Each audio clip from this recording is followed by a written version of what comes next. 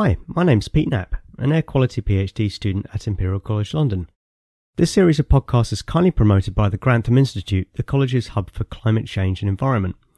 Subscribe to receive future episodes and contact the Grantham Institute on Twitter with @Grantham_IC and me with @PeteK_AQ. This is Tipping Points, a podcast featuring interviews with people who've become environmental activists. What made them change?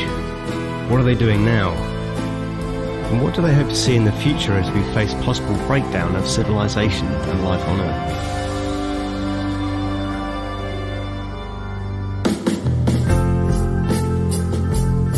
This first series focuses on scientists in the UK. With me in this episode is Dr. Alex Penson from London. Welcome. Hi, Pete. Yeah, thanks for having me. I wonder if you could give me your life story in 3 minutes. So I really enjoyed science subjects at school, trained in physics.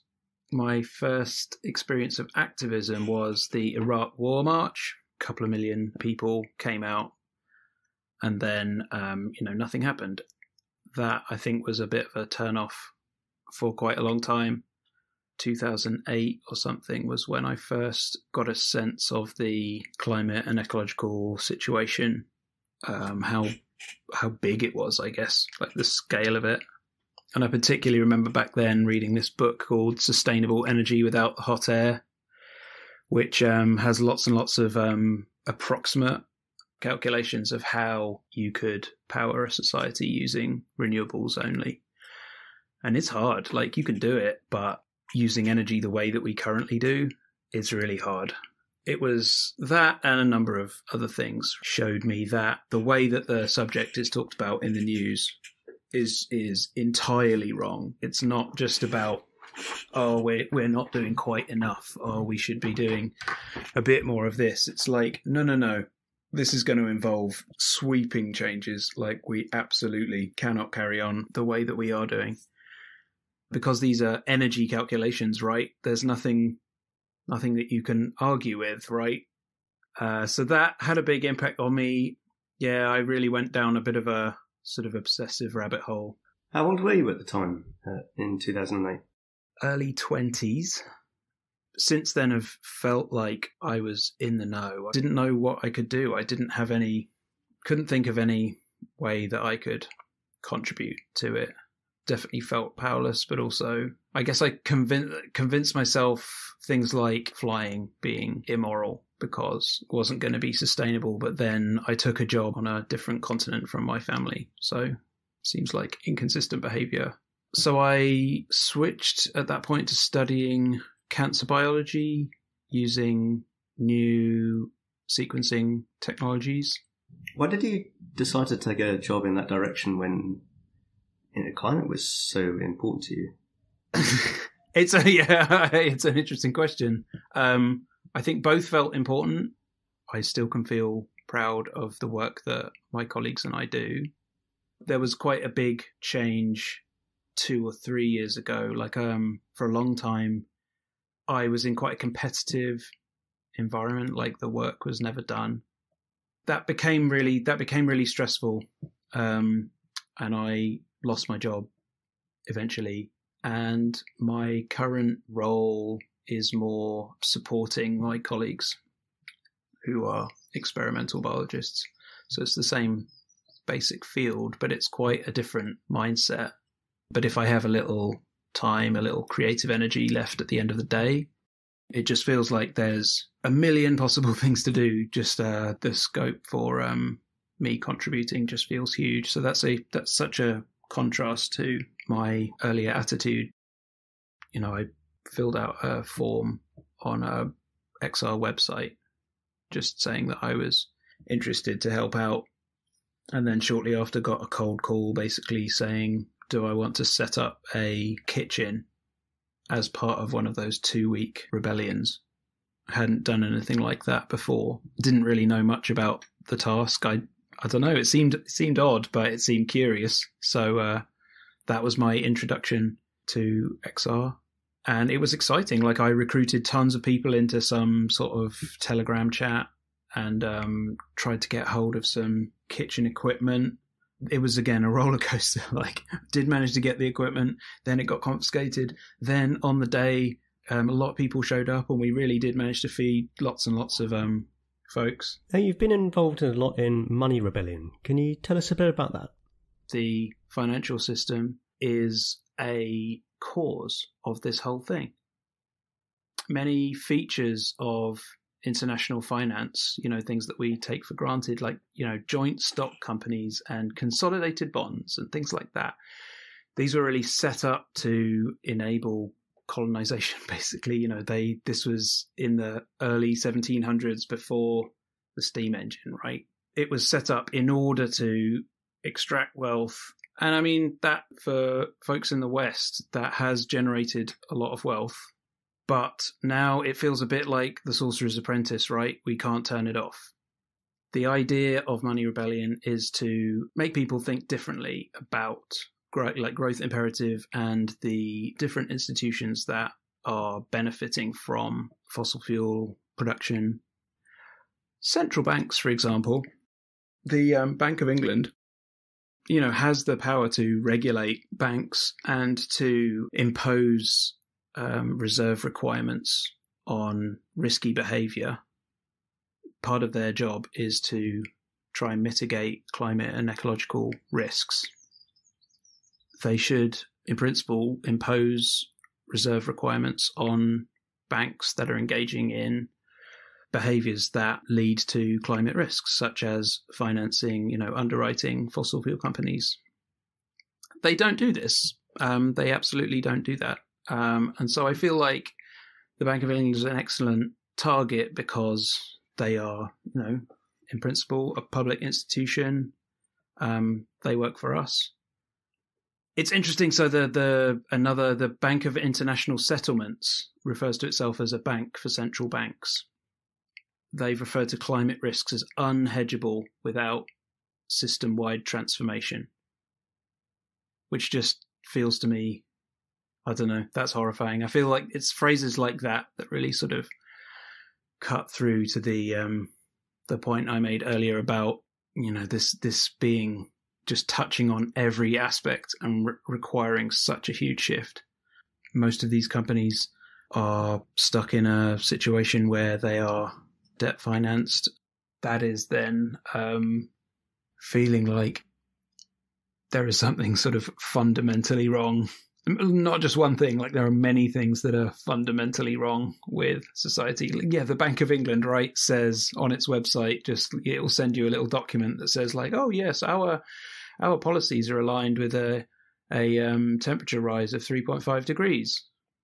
Right, and then you go over to the scientific literature, and it's like, 3.5 degrees will bring like a high probability of like a cascade of like tipping points, which will put civilization at risk. And you're like, wait, high probability? Yeah. It says that 3.5 degrees. 3.5 degrees on the website.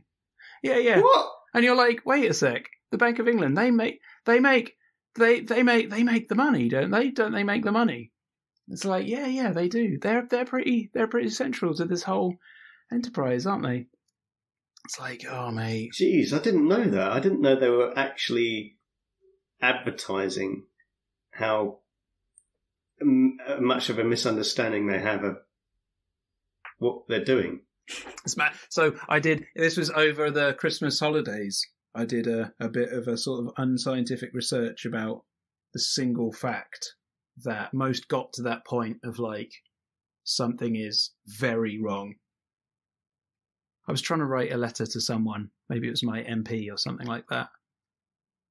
So I wanted to just in a single sort of short sentence capture the idea that something is very wrong, that we need a change in kind, not just like a little bit more of this, a little bit more of that. No, we need to stop. We need to totally rethink.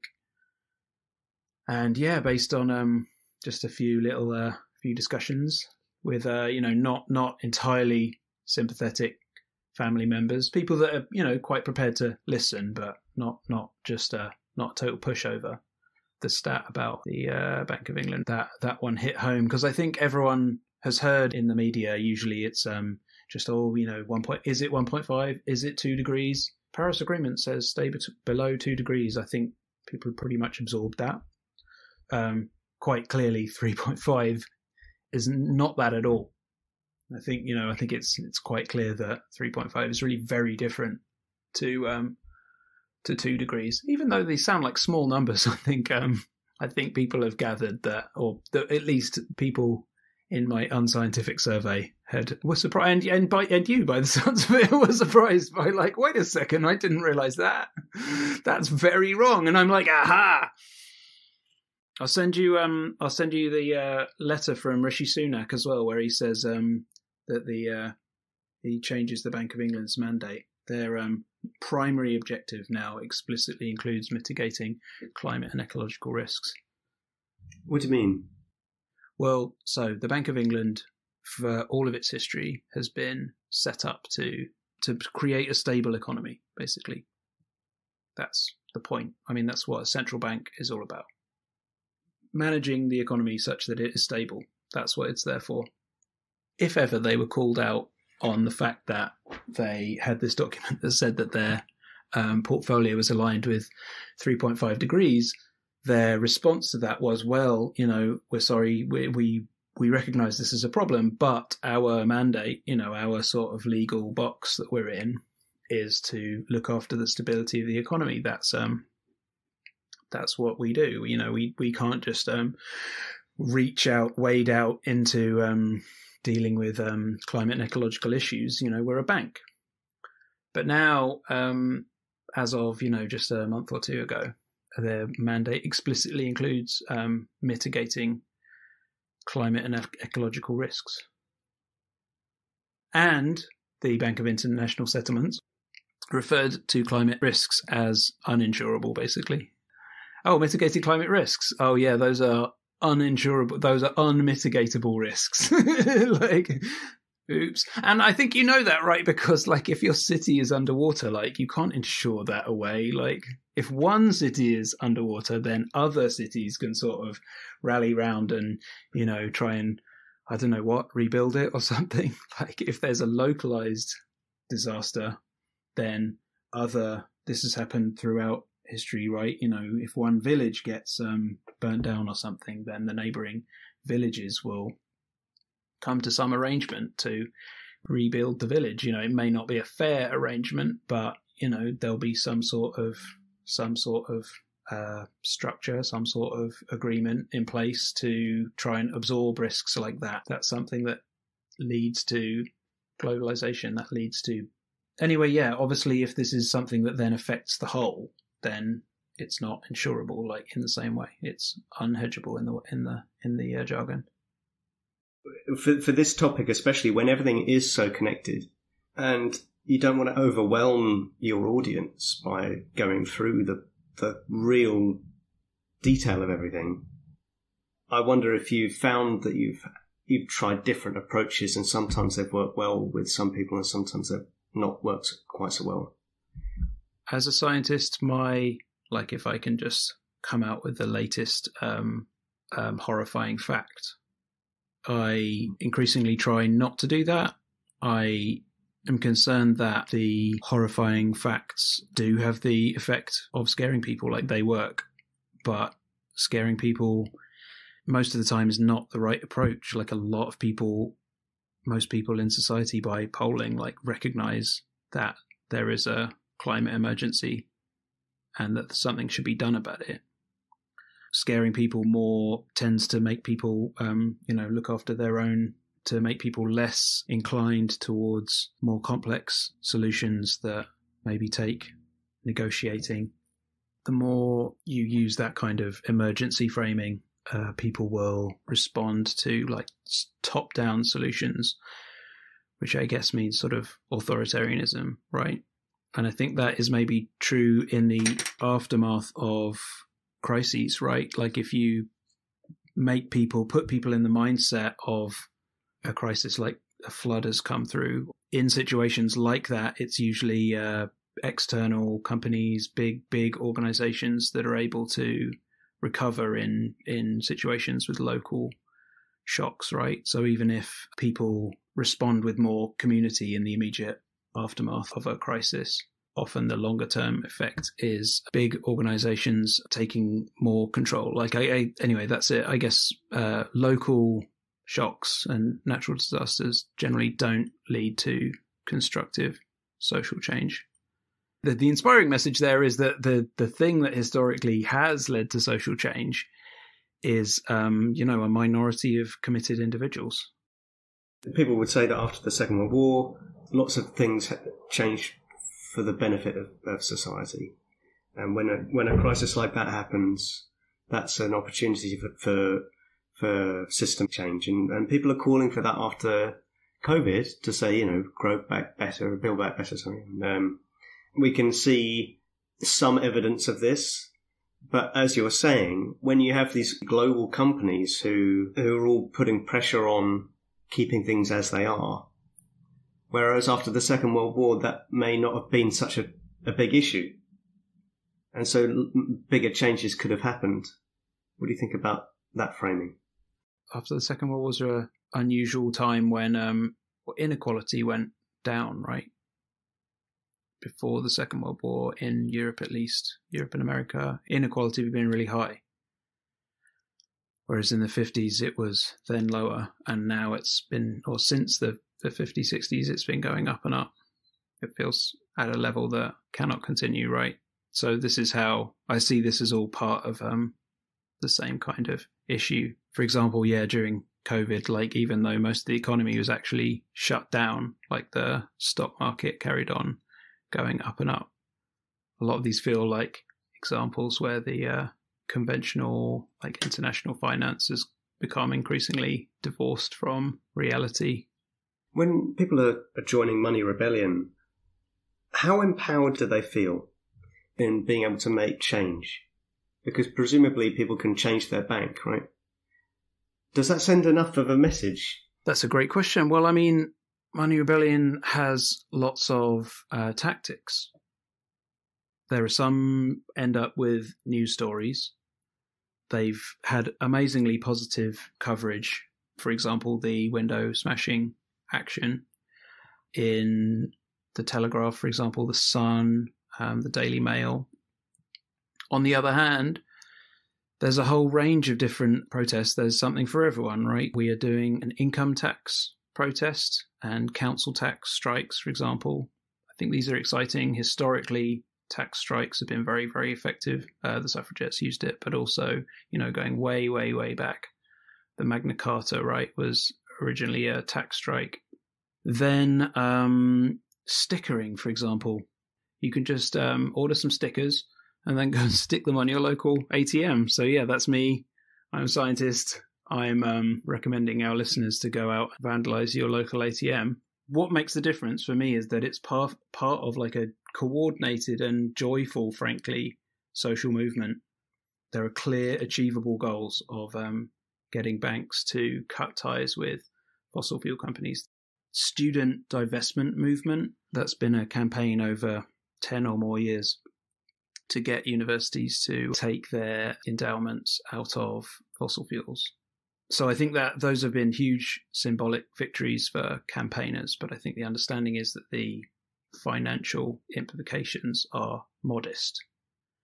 Whereas the short-term financing that fossil fuel companies get from banks like Barclays and HSBC is more important to them. And so the idea is that we can humiliate retail banks into cutting their ties, and this will have a really valuable effect. So that's you with the sticker, sticking it to the ATM, and it's just a simple act of just saying, I'm not okay with this. Do you think that sends enough of a message to the banks, though? It's small in its own. I think that's it. So a lot of the things that you would do with XR seem really mundane on their own, but they add up to a compelling whole, right? You can imagine one sticker on one ATM, like the banks are just, they're not even going to know, they're going to roll their eyes. But if there's a really sort of sustained, months-long campaign of people all around the country, in fact, all around the world, just saying, I'm not okay with this. Barclays and HSBC pouring billions into fossil fuels is killing all of us. We're not okay with this. It'd be really interesting to hear more about when you were at the demonstration at the Bank of England, because I think the headline was 4 arrested after Extinction Rebellion attacked the Bank of England with crude oil or something like that. What was that like? Yeah, that was the first time for ages that I've been part of a protest like that. I thought the April Fools were really great.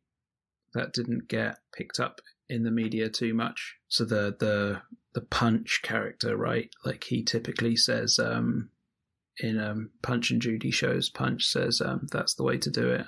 But this Punch, of course, said that's not the way to do it.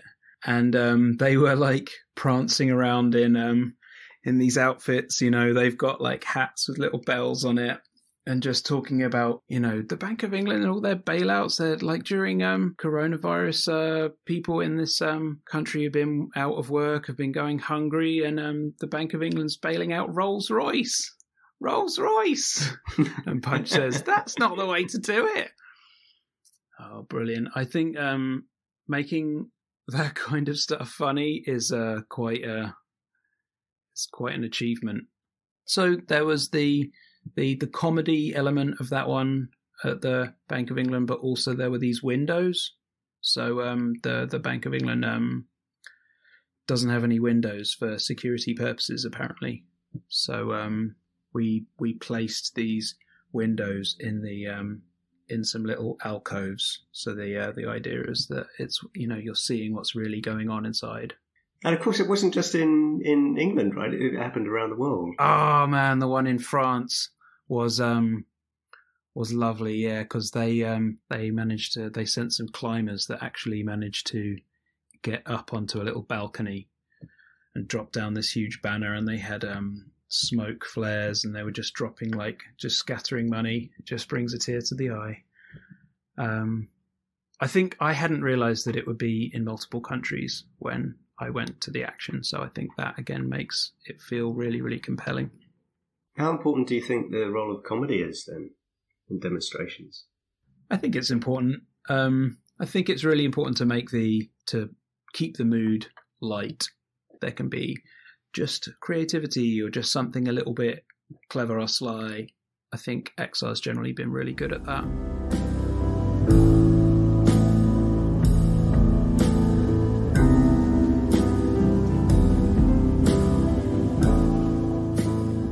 Have you heard of the BBC iPlayer series called Can't Get You Out of My Head? By Adam Curtis? Yeah, I watched that. I found it frustrating at first. He darts between, what is it, Zhang Qing from China, and then Michael X, and then and he's trying to make these very obscure connections between these different people. I really enjoyed the first Adam Curtis that I watched. It is called Century of the Self. It talks about how pervasive psychoanalytical techniques became starting from the Second World War. He makes a compelling case about the extent to which businesses and advertisers used in advertising. He particularly talks about the focus group. Focus groups, of course, you get some people together, you learn how they feel about the product. You try and ask them sort of just random questions, get them to do role playing and stuff about the object. Instead of just you present them with the object. Oh, that was previously how advertising had gone. You give someone a new object, like, oh, we have this, washing up detergent. What do you think about it? And the person would say, well, detergent A is slightly better than detergent B. That was how advertising had gone. After the war, it was more like, well, what does detergent mean to you? Like, etc., etc. And then later episodes of that series are about political focus groups, which really became a big thing in the 80s, and how candidates, instead of saying I am the best candidate, here are all my policies, I have policy A, policy B, policy C. Instead, it was but how do you feel about the candidate? Does he seem on your team? Does he seem like a guy that you'd like to have a beer with, etc.? And that's how politics has become increasingly focus grouped, etc. Critique of modern society. I wonder if he might be persuaded to do something of a similar style that actually does hit home with the breadth and the complexity and so on of the climate crisis. Could that style be, effective with this message? I wonder. It certainly could. Oh, I really think it could. I assume that there are people that have been, people have tried to persuade him. I don't know. Maybe at some point he'll go on a bit of a journey. Like, I think like David Attenborough, I guess, is another sort of public figure who you might have thought would be more on board with radical change over the last 10 years, and was always very resistant to like, no, I think things are mostly fine. It's like, what are you talking about? And I feel like he has gone on a real journey over the last couple of years, right? So yeah, maybe one day, maybe when Adam Curtis is 96, he'll go on a similar journey. I don't know. Blue Planet 2 had a whole episode about plastic and had an albatross like puking up a bunch of plastic bags and stuff, and it was horrible, and that really had an enormous effect on the way that supermarkets cut back on, like there was huge sort of public uproar about single-use plastic, right? And I mean, you can argue about how constructive that is, but I think when Attenborough and the BBC Nature team put out compelling content, like it really hits home. I mean, millions of people watch it, and it really can have a strong effect. Most recent episodes, most recent programs, just in the last year or two, there was Extinction: The Facts. That's brutal. It's a totally different tone, and it does really talk about large-scale solutions. I think even that one frustrated me because in the later scenes they just have, some pictures of politicians in suits at a conference dealing with the ozone layer. I mean, the hole in the ozone layer. And they say like, oh yes, well, but we've got some crises now, but look at these politicians that went to this conference and decided not to use CFCs or whatever. And that's again just so frustrating. Like, that's the message that you're going to lead people with.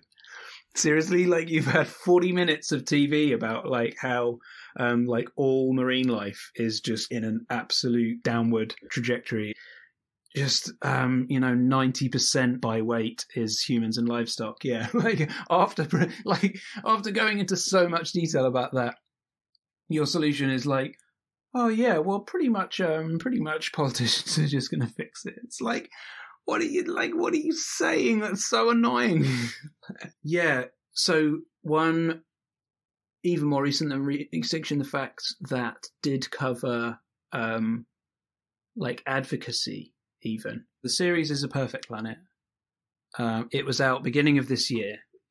The last episode is called Humans, and it had some pictures of student activists like waving signs, but it doesn't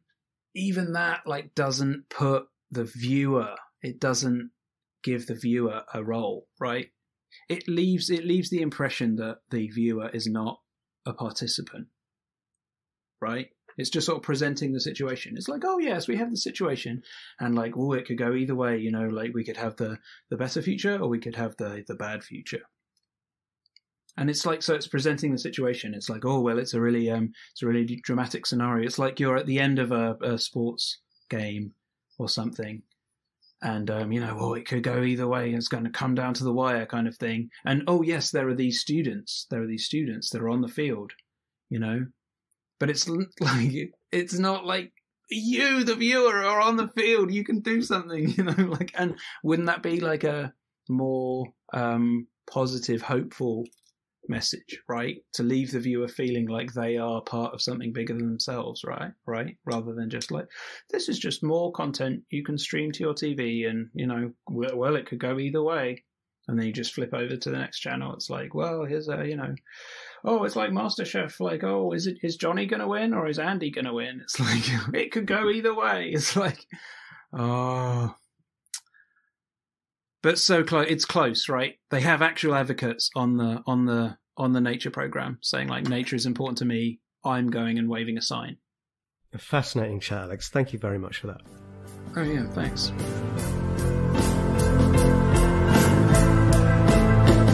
Music from Climate by Eric Ian Walker, commissioned by the Climate Music Project, who communicate the sense of urgency of the climate and ecological crises through the emotional power of music. More to be found at ericianwalker.bandcamp.com and climatemusic.org.